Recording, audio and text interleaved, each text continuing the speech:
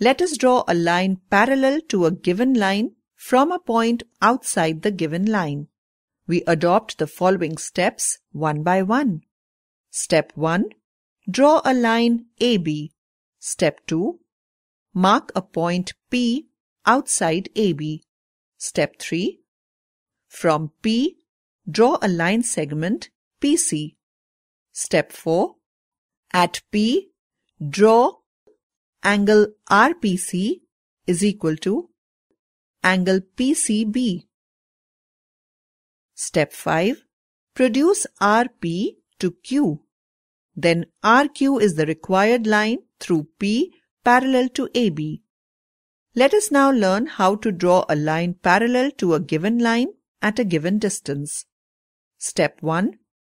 Draw a line AB and at A, draw AX perpendicular to AB.